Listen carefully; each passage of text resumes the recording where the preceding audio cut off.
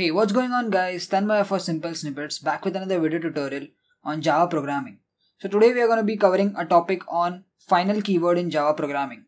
In the previous video of this playlist, that is Core Java Programming playlist, we discussed the concept of polymorphism in Java. So if you have missed that video, you can check it out in this playlist and I'll drop the link of this entire playlist in the video description so that you can check it out later. And if you are new on this channel, make sure you subscribe to this channel so that you get notified whenever I upload new technology oriented video. So with that being said, let's start off with today's topic, that is final keyword in Java. So quickly open up your web browser because we'll first go through a little bit of theory on final keyword and then we'll jump to the NetBeans IDE for the programming part. So we'll cover both theory as well as the programming part, and that's why you need to make sure you watch this video till the end. So yeah, starting off with a little bit of theory, quickly open up your browser and go to our official website, that is simplesnippets.tech. You can find this article on the courses under the Core Java Programming part, or what I'll do is I'll just link this entire URL in the video description so that you directly go to this article. So starting off with a little bit of theory, let me just zoom in a little bit. Okay, so final keyword in Java. So what exactly is the final keyword in Java? Well, basically the final keyword in Java is used to restrict the users.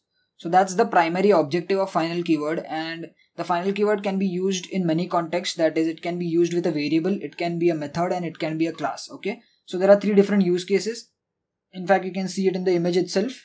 So final is a non-access modifier. It's not an access modifier. We've talked extensively about what an access modifier is, and you can see that video in this playlist.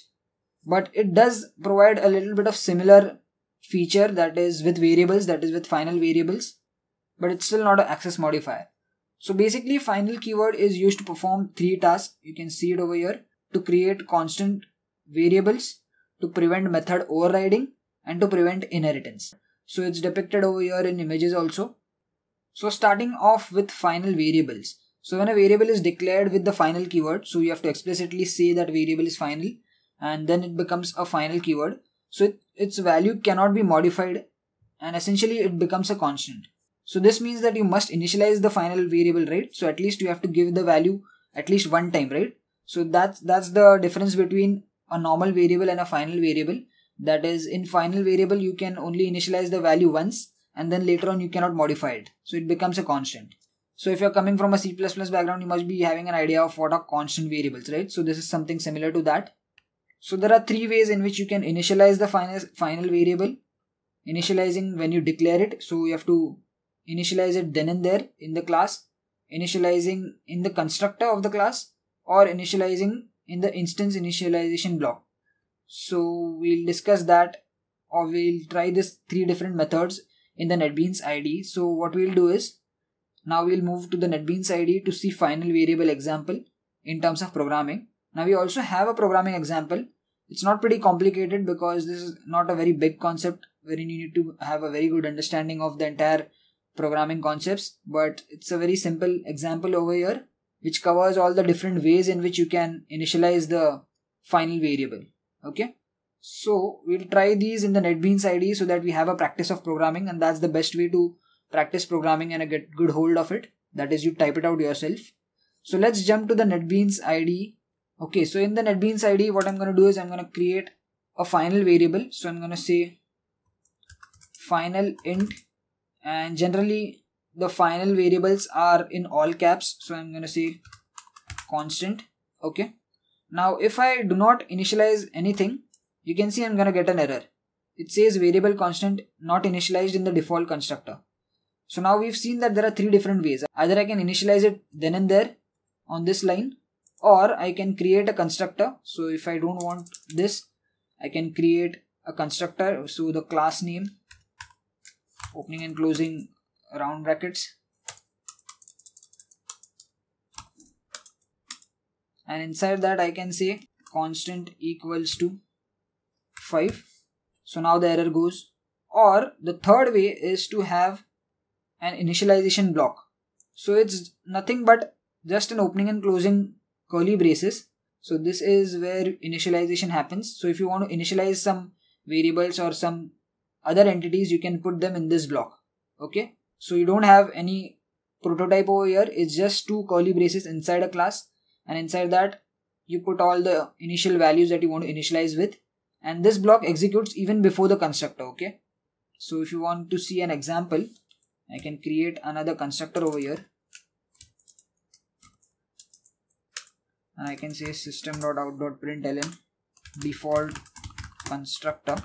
In the main function, if I create an object of final keyword example, if I save this, and inside this if I print initialization block, I'll say init block, the init block will be printed first. So if I run this, so you can see the init block was printed first, so it was called before even the default constructor was called. So these are three different ways in which we can create a final variable. So if I erase everything out, it will throw us an error and it will say that variable constant is not initialized, so it is compulsorily we have to initialize it. Now this final variable can also be static, so I can say final static or static final, so the order doesn't matter. So you can interchange the static and final keywords, and now this constant variable will be common throughout the entire class. So all the objects that we create of final keyword example, this class, will share the common copy of constant and have the value of 5. So we've already talked about static variables in this playlist, so you can check that out as well. Just that the value now cannot be changed. Okay, in general static variables the value can be changed and we used it as a counter, but once we declare it as a static final variable, the value cannot be changed. So where exactly do you need these kind of final variables?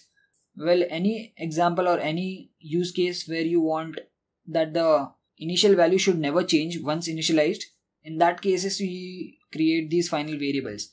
There are not a lot of use cases where such kind of functionality is needed, but say for example if you're creating an object of type class person, so every person is given a unique ID, let's say it's social security number or PAN card or something like that. So in that case that number won't change to that corresponding object, right? So if I create object person1 and then in the parameterized constructor if I pass that number, once that number is set it will not change, right? So in order to have that kind of functionality, I can create the PAN number or social security number and I can make it as a final number, final variable.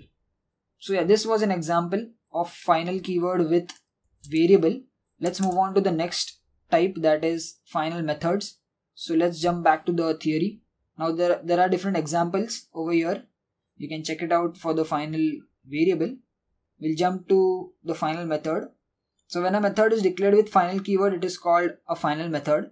Now a final method cannot be overridden. So that's the only difference between a normal method and a final method. So this comes when we have inheritance into picture. So whenever you want few methods from superclass to not be overridden in the subclass, then in that case you can make them final. They will still be inherited, but they cannot be overridden. So that's something important that you need to keep in mind. So this is what that theory states. So which means even though a subclass can call the final method of parent class without any issues, but it cannot override it. So let's see an example in the NetBeans IDE. We have an example over here, but we'll try to type it out ourselves. So I'm going to create a class named superclass. I'm going to create void method1. And inside this, I'm going to say system.out.println superclass method1. I'm going to create one more method, but this time I'm going to make it final. So I'm going to say final void method2 and I'm going to say superclass method2. Now I'm going to perform inheritance, and what I'm going to do is in our final keyword class I'm going to perform inheritance. So I'm going to inherit from superclass. So I'm going to say extends. So we've already discussed the concept of inheritance and method overriding in 2 separate videos in this playlist. So if you are not sure about these 2 concepts, you can check it out. So I'm going to say extends superclass. So now by default these 2 methods will be inherited over here. So if I try to override method 2, so if I say void method 2, it shows me an error and it says that method 2 in final keyword example cannot override method 2 in superclass since overridden method is final. So this is the error that the NetBeans IDE by default gives us. But if I try to override method 1, it will just say add @ override annotation. So this means that I can override method 1 over here, and then I can print out subclass method 1, but I cannot do that for method 2. Okay, so this is that difference I wanted to show you programmatically. So in scenarios where you don't want the method from the superclass to be overridden in the subclasses, you can use this. So this is not restricting, or this is not basically you restricting the subclass to actually inherit the method. It is restricting to override the method. So there is a difference between that. So the final keyword example is still getting the method 2. So if I create an object, you can see I've created an object over here. And if I say obj dot method 2, you can see I can call the method, but that method will always be called for, or would always be of the superclass and not the subclass, because we are not able to override it. So this was for final methods. Let's move on to the last use case of final keyword. Let's jump to the website again.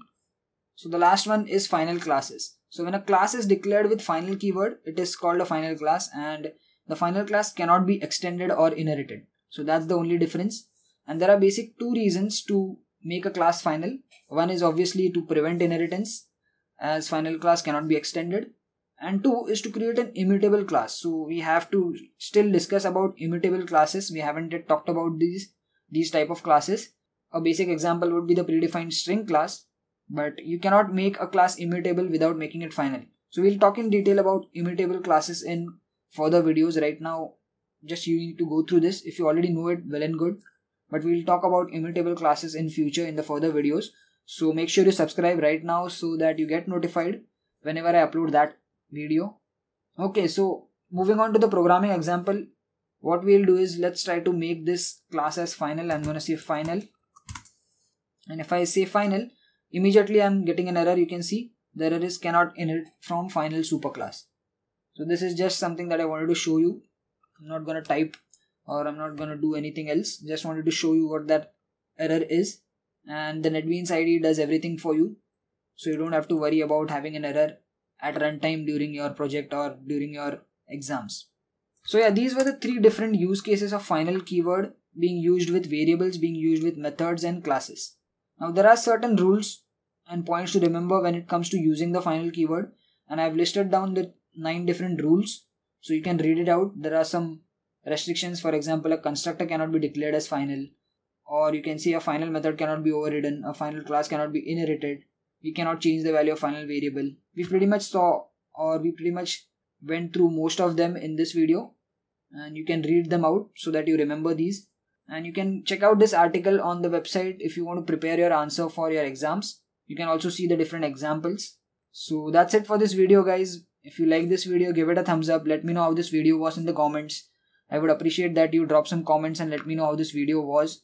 If you need any new videos, you can also put them in the description. If you have any doubts, you can put them in the description or comment section. And yeah, if you're new on this channel, guys, subscribe to this channel, as I make technology oriented videos and I've been uploading them regularly on this channel. So I'll talk to you guys in the next video tutorial. Peace.